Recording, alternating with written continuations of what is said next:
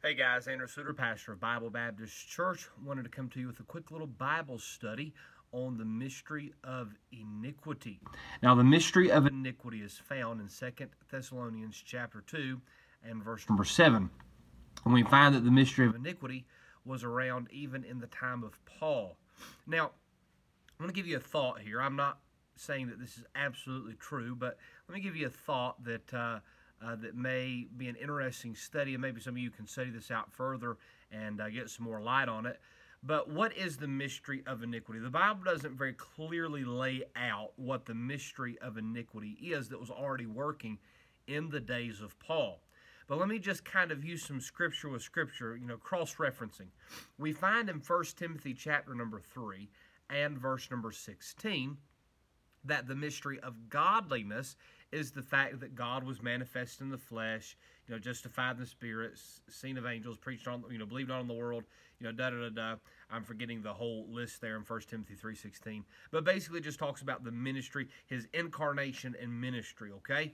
Now, if the mystery of iniquity is the fact that God became a man, then maybe the mystery of if the mystery of godliness is God becoming a man, then maybe the mystery of iniquity is Satan becoming a man. Satan being manifested in the flesh. You say, well, that's weird. What do you mean Satan being manifested in the flesh? Well, the Bible says in Genesis chapter 3, verse number 15, this is the very first promise of the Messiah. It says God is speaking to the serpent, and he says, I will put enmity between thy seed and the woman's seed. Now, what's very clearly taught there is that Satan has a seed, okay? The question now arises, is this talking about a physical seed or a spiritual seed? Now, I'm going to be honest. I believe it's talking about both, okay? I think that there is a physical and a spiritual seed of Satan, because the Bible clearly teaches there in Genesis 3:15 that Satan does have a seed. Let me, clarify on the spiritual side. I believe that every lost person is a son or a child of Satan. Jesus told those Pharisees in John 8:44, he said, you're of your father, the devil. The Bible says in 1 John chapter 3 and verse number 12 that Cain was born of that wicked one. I do not believe that that is talking about a physical, literal. I don't think the devil was over in the Middle East, having sex with a bunch of Jewish ladies producing all these Pharisees, okay? I don't think that was happening. I think that's talking about something that was, spiritual, okay? So I think I think every lost person is a spiritual child of the devil. And then when you get saved, when you get born again, you become a child of God, okay?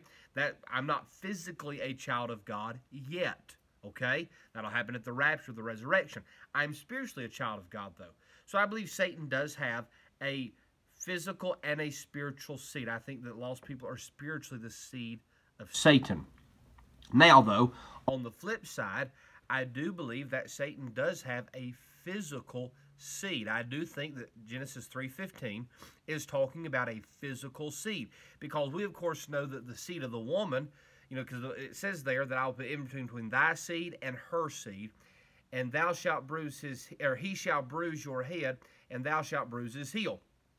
So we obviously know that the seed of the woman is Jesus Christ, and he is physically the seed of the woman, right? I mean, he is the literal physical fulfillment of that prophecy in Genesis 3:15.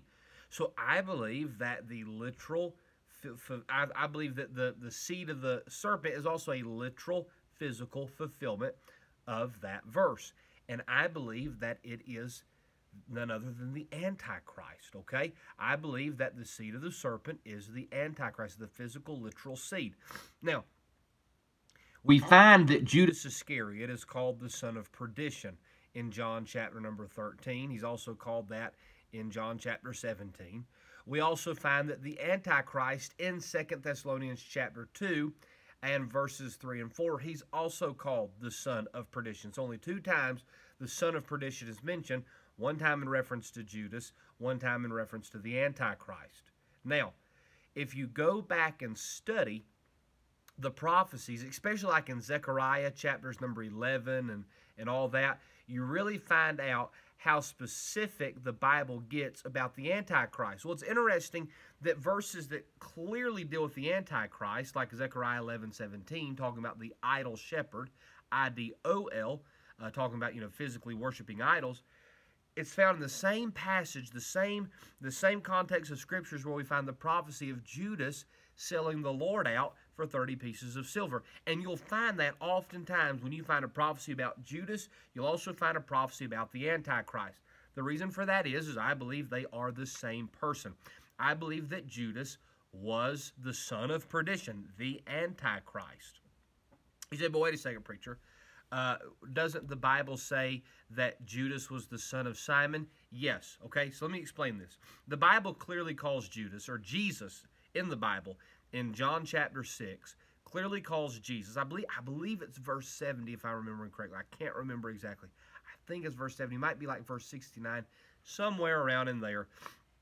Jesus says that Judas, have not I chosen 12 of you, and one of you is a devil.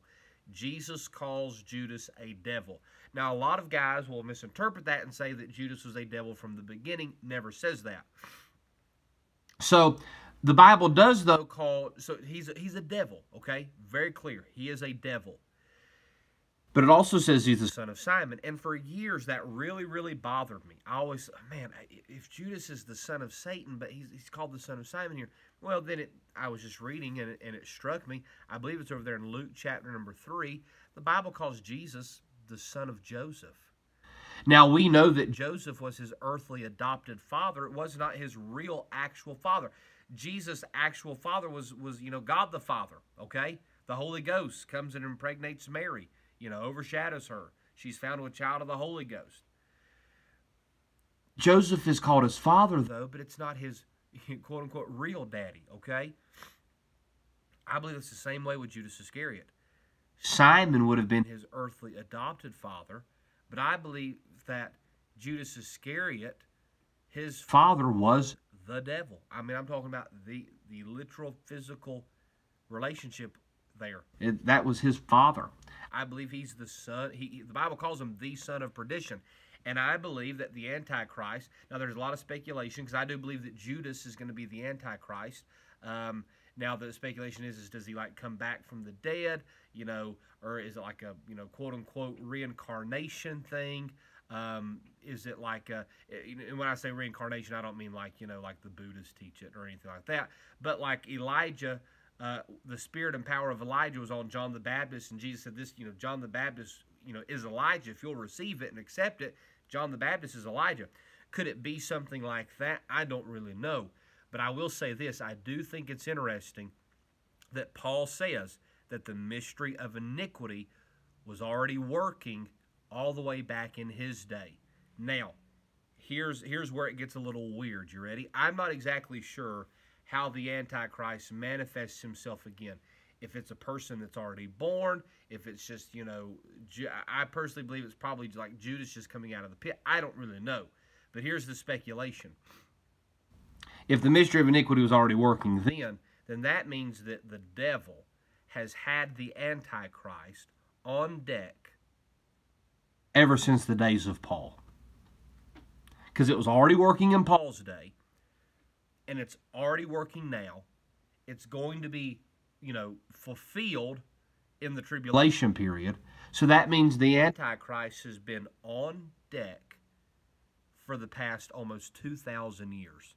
You say, preacher, what does that mean for you and I? Well, here's what it means. The mystery of iniquity, if the mystery of godliness is God being manifest in the flesh, the mystery of iniquity, Satan being manifest in the flesh, folks, that means that the devil is prepared for the coming of the Lord at any moment. I don't think the devil knows when the Lord's coming back.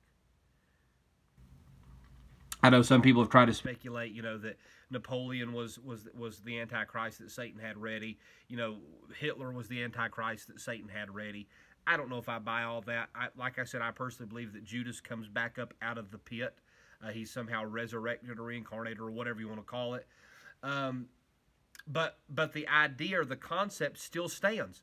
The devil has had the Antichrist ready since the days of Paul, ready for the coming of the Lord and for him to try to set up his kingdom, and he will set up his kingdom and take over and all that kind of stuff. So what I'm saying is this. So that's kind of the meaty doctrinal look at it, okay? The son of perdition, Judas being the Antichrist, and you know, the physical seed of Satan and all that kind of stuff. But here's the practical application. You ready? Here's the devotion from the doctrine. If Satan is ready and prepared for the coming of the Lord, don't you think we should be? If you're not saved, you ought to get saved. If you are saved, but you're not living for the Lord, you better start living for Him. If you've got lost loved ones, you better start witnessing to them. If the devil is prepared for the coming of the Lord, me and you ought to be prepared for the coming of the Lord. What a devotional thought, all right? Well, listen, folks, God bless you. Hey, like and share this video, all that kind of stuff. Like and subscribe to the channel here. There's going to be a lot more of this kind of stuff going on, these Bible studies, okay? Listen, Lord bless you is my prayer.